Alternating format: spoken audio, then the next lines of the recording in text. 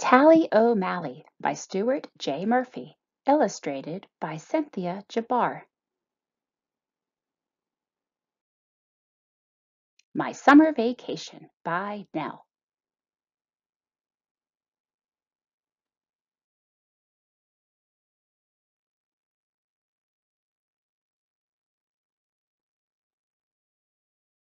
Tally O'Malley by Stuart J. Murphy, illustrated by Cynthia Jabar.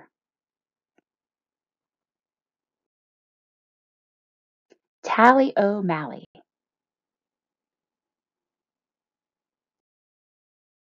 Bridget, everybody yelled, hurry up or we'll never get there.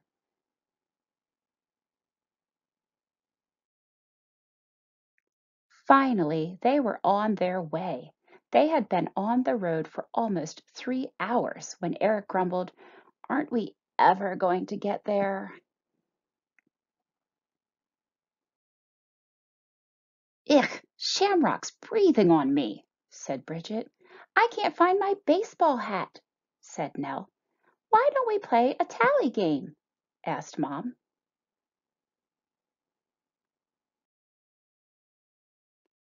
First, they had to decide on something to count. Let's do cars, said Eric. He loved tally games because he almost always won. Okay, Mom agreed. Pick your colors. I take silver, said Eric. I take blue, said Bridget. How about you, Nell? Red, answered Nell. Red was her favorite color. Eric laughed.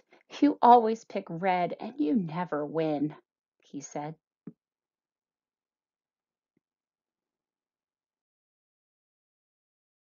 Mom handed out paper and pencils. Do you remember how to play, Nell?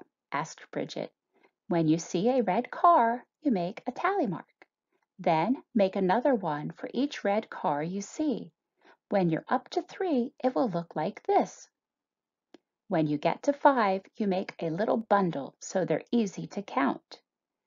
This will be a 20-minute game, explained Mom. Ready, set, go.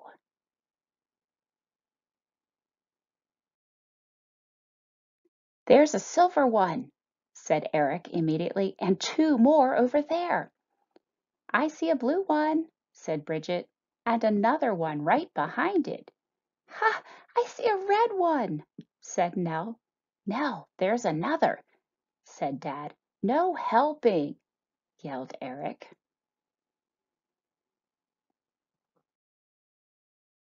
Time's up, said Mom, just as they pulled into a rest stop for lunch.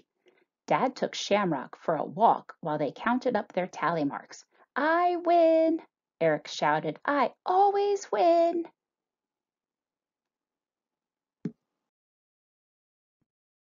You get to wear the tally medal, said Mom. The medal was really a plastic shamrock that Dad had given the dog on her first birthday. You think you're so great, whined Bridget. Tally O'Malley.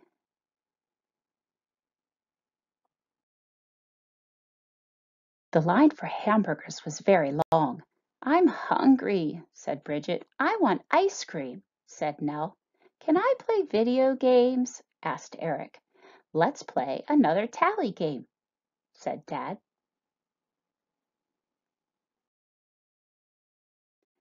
We can't count cars here, said Bridget. Let's do t-shirts. Yellow, called Eric. Green, called Bridget. Red, called Nell. Eric laughed. Red never wins, he said. The line moved forward an inch at a time. They counted every t-shirt they could see.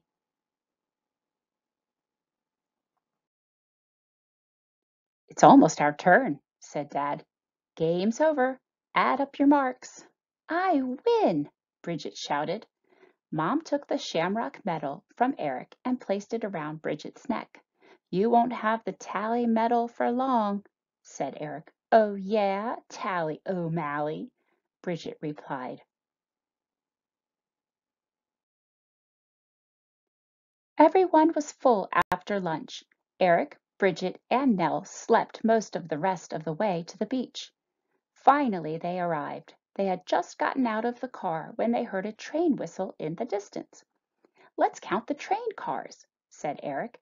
"I pick the black ones." "I take gray," said Bridget. "Do you want red again, Nell?"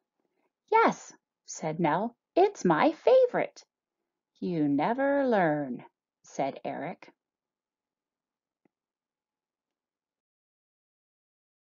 "There's the engine," said Eric. "It's black. One for me." "No fair," said Bridget. "An engine's not a car." A red car went by, then another, then another.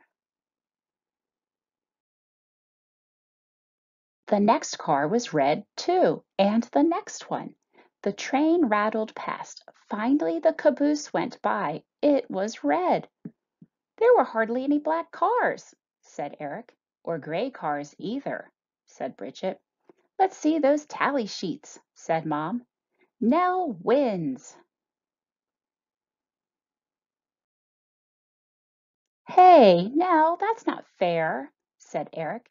"It seems fair to me," said Nell. "So from now on I want you to call me Tally O'Malley."